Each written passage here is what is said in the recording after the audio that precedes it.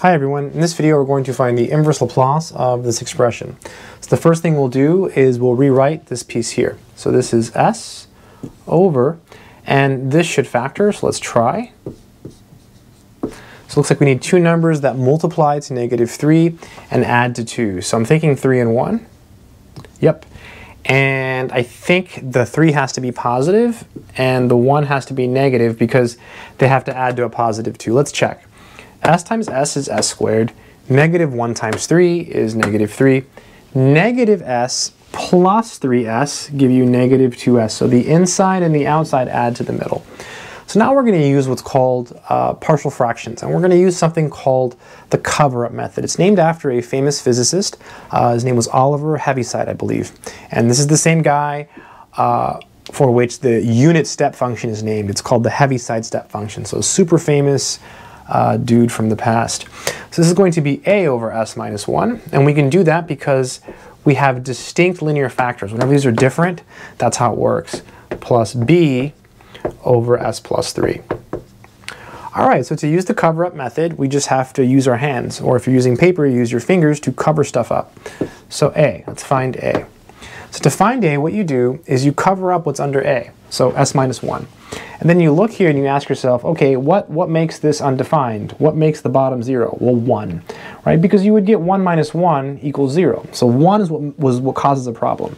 So you cover it up over here, and then you plug in 1s for the other s's. So it'd be 1 over 1 plus 3.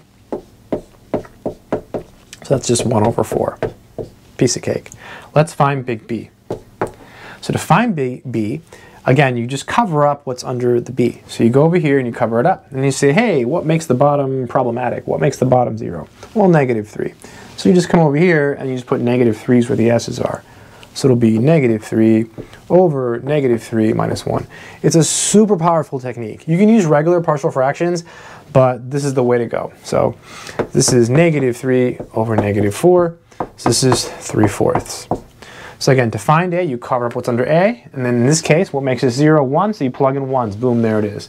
To find b, you cover up what's under b. What makes this undefined? -3, so you plug in -3s. There it is.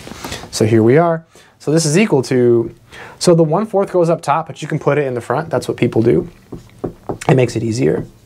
And then the same thing with the 3/4. You just do plus 3/4, and then 1 over s plus 3. All right, so this is what we have to find the inverse Laplace of, right? So you just take the inverse Laplace of each piece because it's linear. So we have inverse Laplace, so 1/4 inverse Laplace. Thought I had to erase, but I don't, so good. This is 1 over s minus 1. Plus 3/4 inverse Laplace of 1 over s plus 3. Good stuff. This is what it's all about. We can use a super powerful formula, right? The inverse Laplace of 1 over s minus a is equal to e to the at. That's the formula for life.